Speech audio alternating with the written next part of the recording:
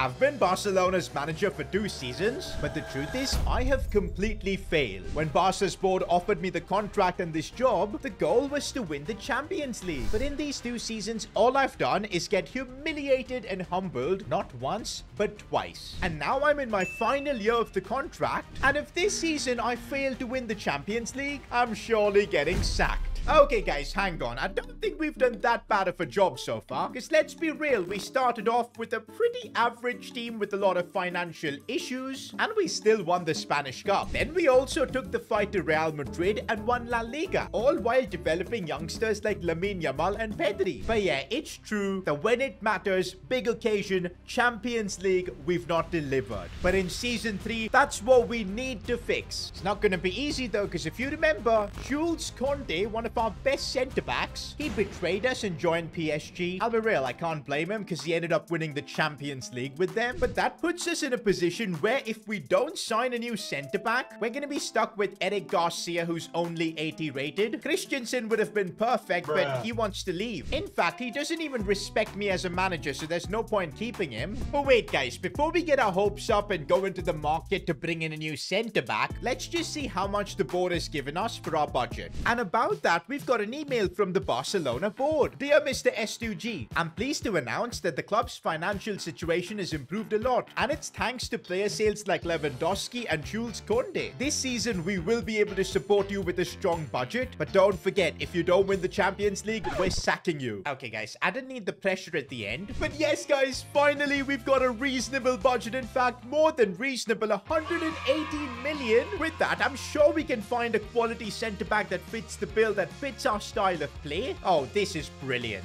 But before we go into the market and start making signings, it's time to do something I know you guys have been waiting for, a press conference. Oh, I can already feel that I'm gonna get absolutely grilled because of how bad we've done in the Champions League these past few seasons. First question, I don't see you winning the Champions League this season. What are your plans after getting sacked?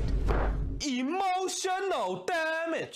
Yo, hold up, there's no faith in me at all. I'm seeing so many comments like this. Nah, man, this season, we've had now a lot of time with the team. We bring in a centre-back. I think we're gonna win the Champions League, boys. I gotta believe that. Okay, moving on. Gaffer, just one question. If you get a chance to sign Kylian Mbappe for free, will you pounce on the opportunity or will you try to sign a more of a system player? Bro, this is like asking a hungry man if he wants some food. Of course, I'll pounce on the opportunity to sign Mbappe, but that's not gonna happen because we're still a bit broke. You should give the number 10 to Lamine Yamal. His performances are great and he deserves it. Talking about Lamine Yamal, I gotta announce the fact that for Season 2, he was our player of the season. The amount of goals he scored, it was crazy. The kid is only 18. He's gonna turn 19 soon, but yeah, he's hit 90 overall and is only getting better. Oh, I just realized this contract's expiring. Don't worry, guys. We're on it. We're renewing Lamine Yamal's contract. I think he's gonna get an absolutely incredible wage rise. We're gonna have to offer him like 150 or something minimum, and he's accepted it. So there you go, we've got that sorted at least. But although Lamine was our best player last season, if you remember in the Champions League, the chances he squandered was what cost us. But you know what, I'm still keeping my faith in Lamine Yamal, so much so that I'm going to give him the number 11. Now you're asking, why am I not giving him the number 10? Well, that's with Ansu Fati, and he did nothing wrong last season. In fact, he just constantly got better, and I don't see a reason why I should be snatching Fati's kit number and giving that to Yamal. That's only going to create a bit of beef between the two. But yeah, number 11 I think suits Lamine. Our final press conference question though is an extremely serious one, because it says serious question. Oh, how do you eat your cereal? I mean, that is a serious question, to be fair, because there's only one way to eat your cereal right, and I'm gonna show that.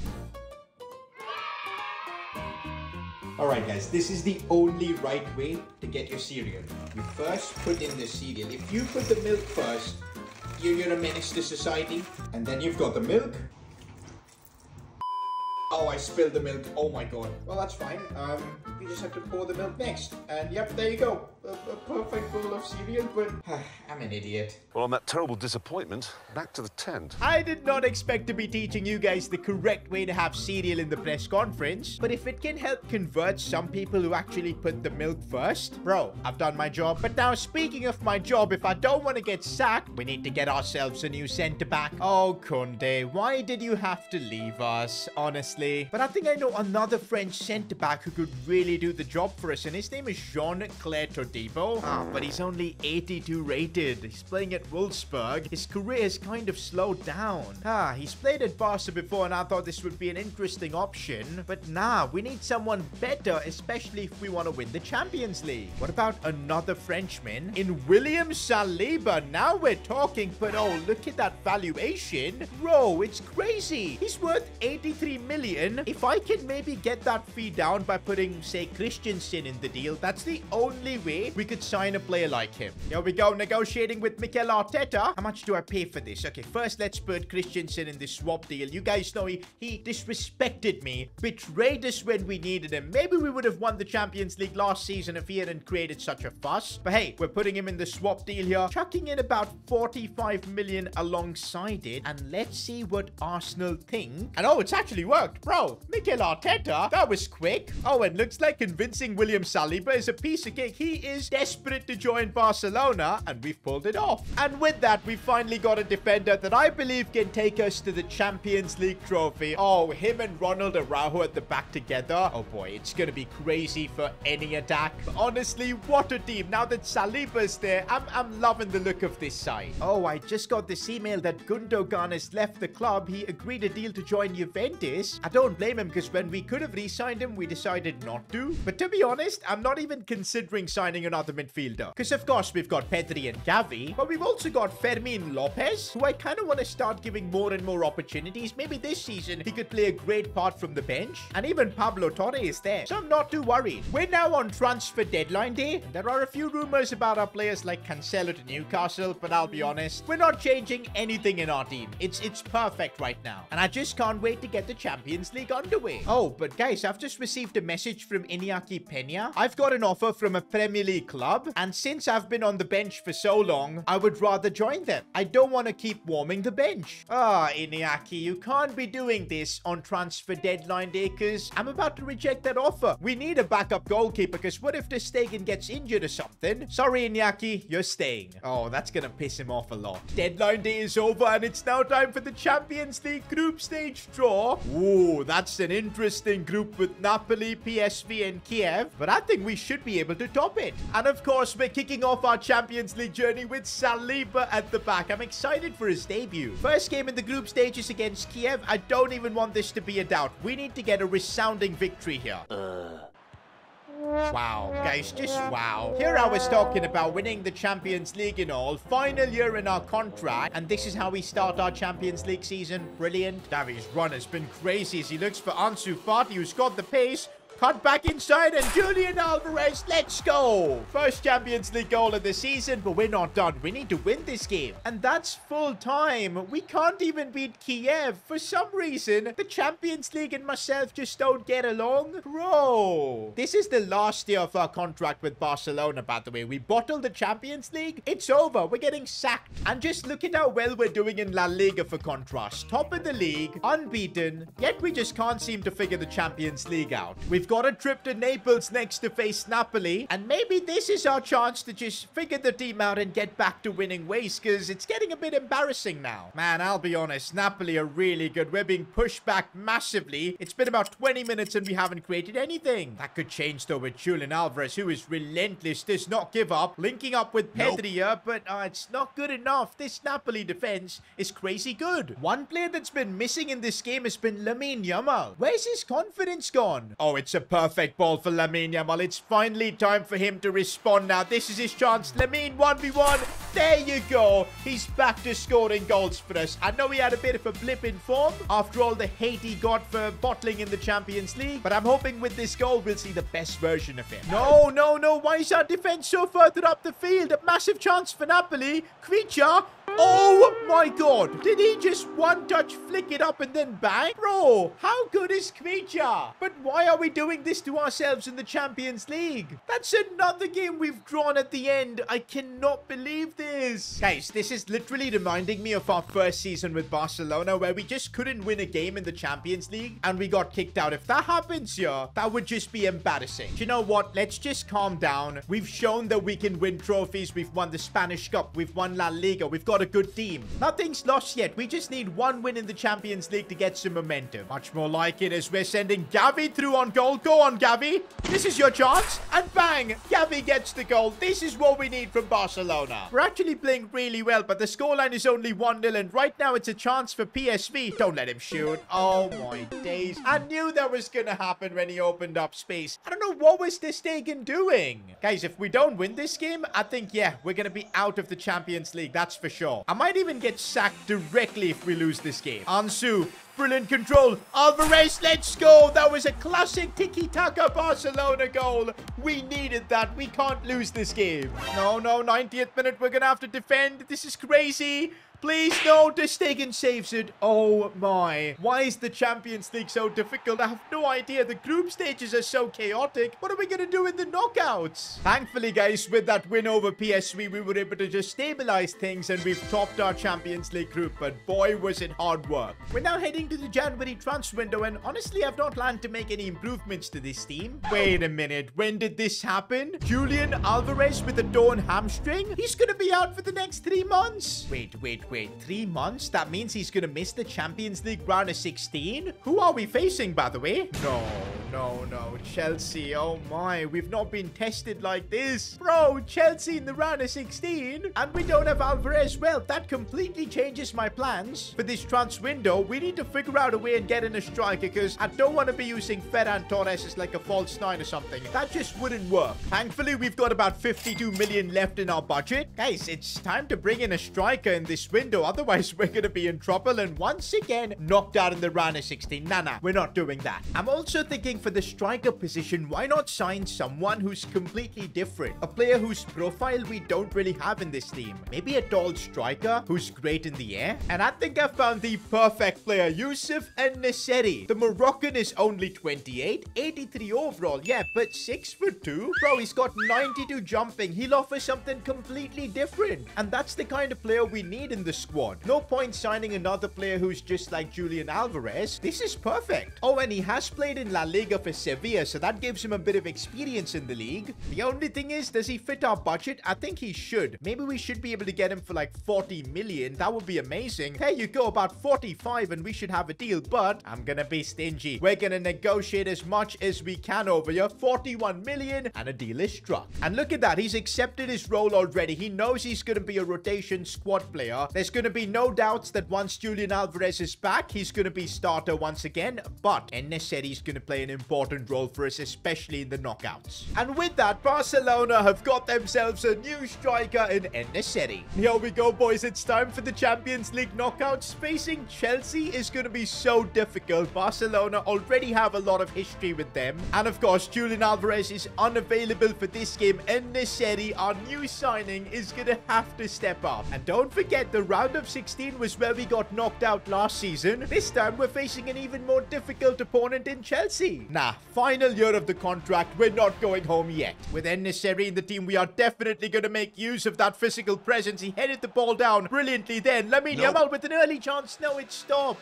De Jong's got the ball, maybe a cross, and oh, it's a lovely delivery, and Lamine Yamal at the back post. What a finish! I'm so happy that it's Lamine Yamal who puts us into the lead, because remember, last season, he missed every chance in the knockouts. But now, Lamine gets his moment for redemption. The job's not done yet, though. You guys know how inconsistent we were in the group stages. Anything can still happen. I told you the job's not done, though, because Chelsea have a chance in Madueke. Ronald Araujo, what a challenge that was. Guys, I think if we somehow make it 2-0 here at the Stamford Bridge, we're going through to the next round. Lamine Yamal, another chance. He should score, and Lamine this time does not bottle it. Lamine has got his redemption this season. It's full time, guys, and I think we've done enough to make it through to the next round. And yep, we've knocked out Chelsea in the round of 16, and through we go to the quarterfinals, where we're gonna be up against PSG. Oh boy, I'm gonna be facing Jules Koundé, the man who betrayed us. Yep, this is gonna be our toughest test yet. The good thing is that Julian Alvarez is back from his injury, so we will have a fully fit first team. But still, look at this PSG team we're gonna be up against. It's absolutely unbelievable. I know we're up against Mbappe, but we gotta believe in ourselves. Oh, and don't don't forget, Ousmane Dembele is also playing against his former club here. Once again, there's so much history between Barca and PSG. They are one team I do not want to get knocked out against. So let's give it everything. Against PSG, I think we need to be prepared to not having the ball that much because they've just got some unbelievable players. But we need to make our moments count. Like right now, Balde running with pace. But nah, passes like that. Oh, we've got a gift. Ansu Fati through on goal. What a chance. Ansu, he scores. We've just gotten a gift from PSG. Barcelona take the lead in the Champions League. Moments like this can be game-changing. PSG are absolutely going to be rattled because I think they've been the better side so far, but we just kind of like stole a goal over there. And let's hope we can continue making it count. Oh, it's so nice to have Julian Alvarez back in the team as he looks for Ansu Fati. He's having his best game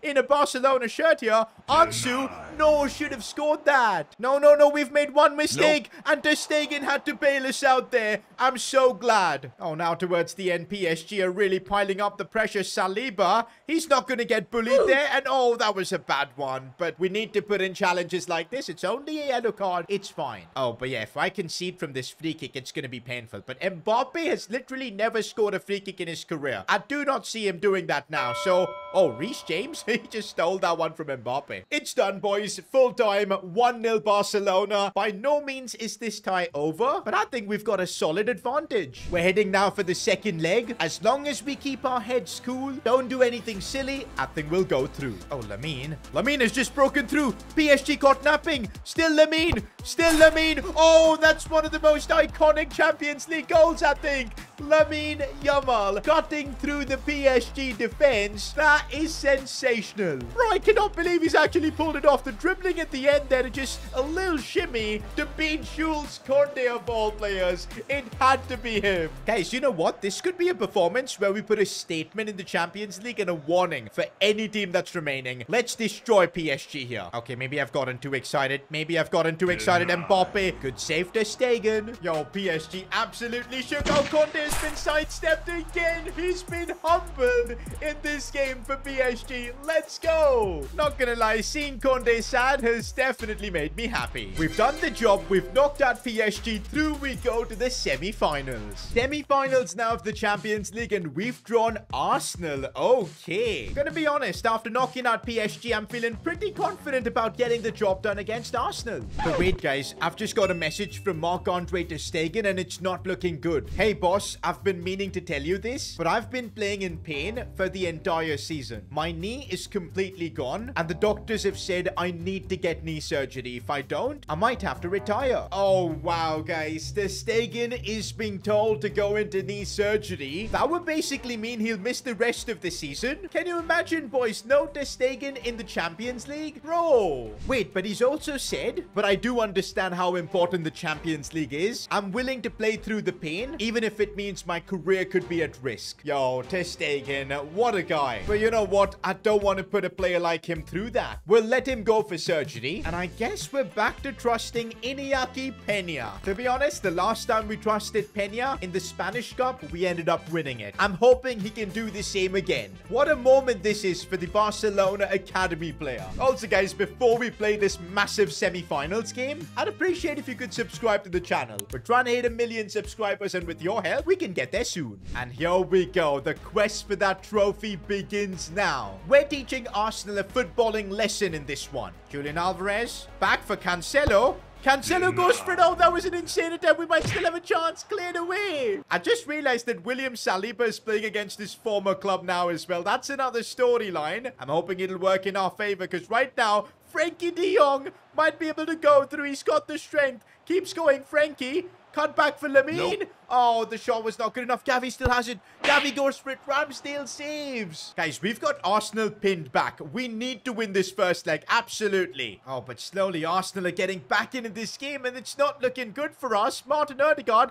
Why is our defense just walked through? William Saliba. I was trying to control a different defender, and it was just chaos. Nah. Not this way. We're not getting knocked out of the Champions League this way. That was ridiculous. Man, ever since we conceded that goal, it feels like the confidence of our players players has kind of dipped. Our Barcelona gonna bottle once again now. We can't do that. No, if we concede again, it's gonna be horrendous. We're 2-0 down. We're 2-0 down to Arsenal. Kolo freaking Muani. No. I guess we really are missing Ter Stegen because Peña hasn't been able to save anything. Ansu though. Ansu though is broken through. Gets us a goal back. That was needed. That was needed. Gives us a bit of hope. Ansu Fati. I think him going on that loan spell to Brighton was the best thing that happened to him because he's come back as a top player. One goal by Ansu has really opened things up. Julian Alvarez outside of his right boot. Suddenly, Arsenal have crumbled. Guys, I don't think I've ever seen a team crumble like Arsenal here. Ansu Fati might just have the pace to keep going here.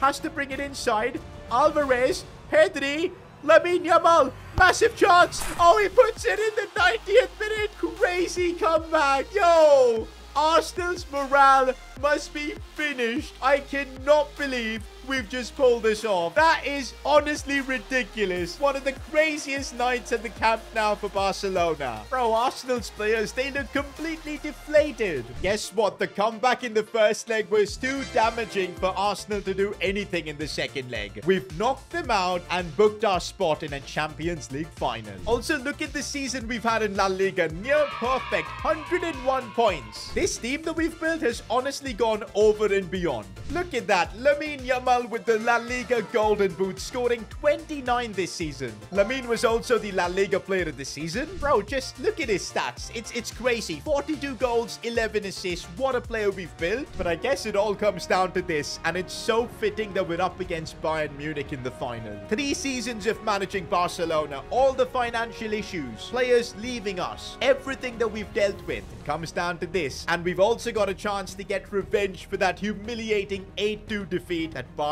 had to endure against Bayern. Also, guys, our contract is about to end with Barcelona. Hence, this could be the final game we play. And I want to end it with the Champions League trophy. Here we go, boys. The big Champions League final. We've worked so hard to get here. We're not losing, boys. We're not losing. This is my chance of getting revenge for the 8-2. The one thing I'm worried about is Iñaki Peña in such a high-pressure game. He's going to have to put in the performance of his life.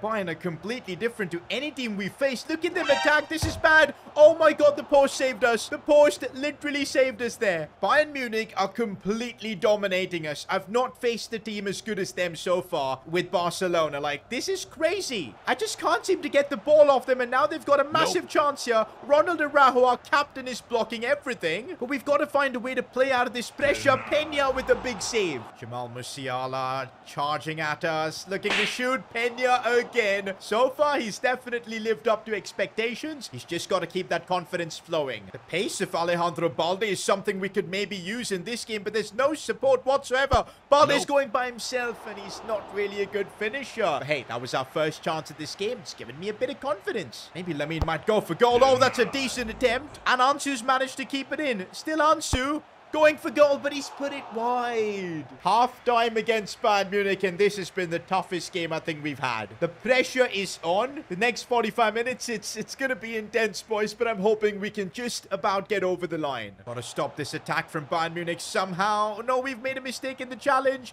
Marcos Llorente. Oh, big save in Iñaki Peña. He's being the hero yet again in a cup final. Set piece might give us a chance to do something. Decent delivery. Cancelo's header. Oh, that almost went in. No, no, no. Bayern Munich are through. Iñaki Peña couldn't save it. No. Bayern Munich take the lead. 66 minutes on the clock as well. Marcos Llorente. No. Not this way, boys. I'm not ending my Barcelona career with a loss. We are winning this game no matter what. But it's so tough playing against Bayern. Oh my god, we concede now. It is genuinely over. Balde literally saved us there. Nah, these guys are wasting time now. Bayern Munich, you guys shouldn't be doing this. I see space for Lamine Yamal. Does he have the pace to run through? I think he just about does. Lamine, no, he's missed. Rebound. I can't believe we've not scored there. I cannot believe it. It's not done yet, though. It's not done yet, though. Lamine Yamal crossing it inside. Pedri. Oh, in deflection. Oh, my days. What luck.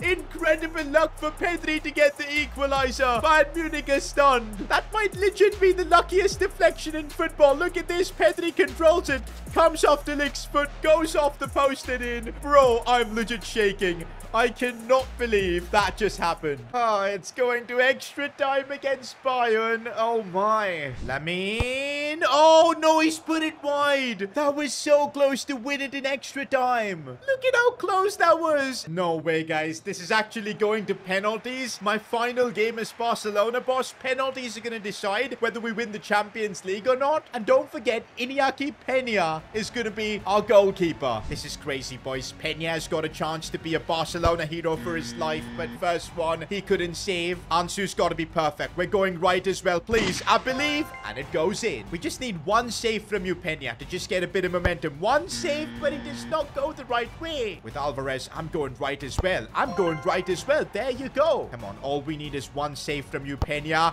One save. Peña has done it. Let's go. We still need to score. Lamine still needs to score. And he does. Advantage Barcelona. Come on, Peña. Etch your name in Blaugrana history. It's fine. As long as we keep scoring, we will win the Champions League. Pedri, put this one in. Done. Just one save now, and we'll be Champions League winners. Nah, Davies scored his. But you know what? Peña made that one save, and it's enough. Because Frenkie de Jong could now do a madness. If he scores this, we will win the Champions League. Go on, Frenkie. Frenkie de Jong's done it. We've won the Champions League with Barcelona on pens. Revenge against Bayern Munich has been taken. Let's go. The board wanted me to win the Champions League in 3 seasons, and that's exactly what we've done. And by the way, just after we got into the dressing room, I received a call from the Barca board, basically Juan Laporta, and he said he wants to renew my contract as Barcelona boss. But you know what? I'm rejecting it. My job here at Barca is done. I've made them the world's best club, and soon it's time for me to look for a new club to manage. While you wait to find out the next club we're gonna manage, why not watch me fix the worst Premier League club? That was fun. Click here to watch that.